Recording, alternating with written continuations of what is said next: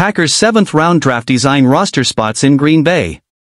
Green Bay, Wisconsin. Throughout their storied history, the Green Bay Packers have unearthed gems in the 7th round of the NFL Draft, with names like Donald Driver, Mark Tauscher, and Carrington Valentine leaving lasting impressions.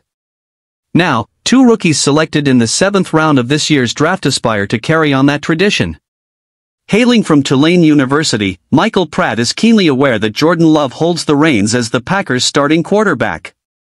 Pratt understands that his journey in the NFL hinges on proving his worth. "I'm focusing on what's within my control," Pratt remarked in a recent interview. "Managing my attitude, exerting maximum effort, and striving for improvement each day.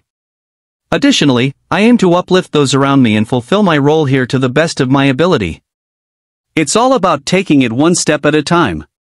Pratt shares a history with Packers backup quarterback Sean Clifford, having crossed paths at the Manning Passing Academy. His excitement about joining the Packers is palpable. "I was absolutely thrilled," Pratt exclaimed upon learning of his selection by the Packers.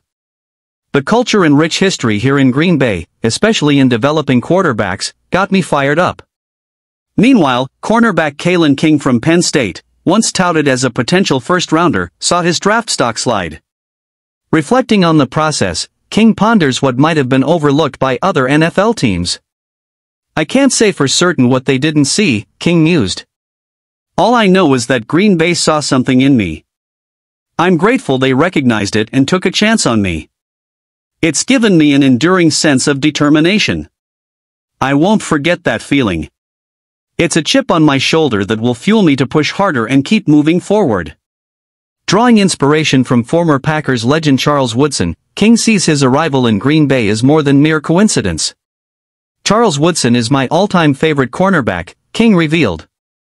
"Being part of the same team he once graced feels surreal. It's a full-circle moment for me." King was awestruck by his first glimpse of Lambeau Field. Now, he's determined to make his mark on the historic stadium.